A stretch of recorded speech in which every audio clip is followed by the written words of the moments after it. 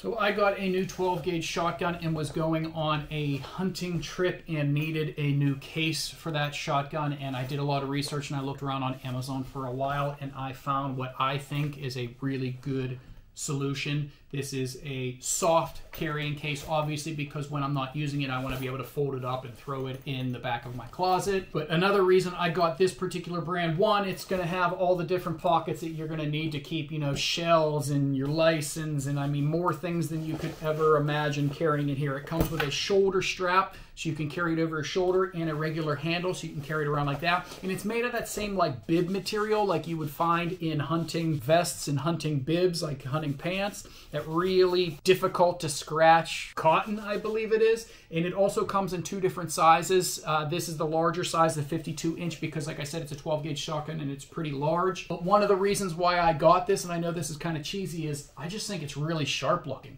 That brown is classic kind of hunting brown, but with black trim and yellow accents.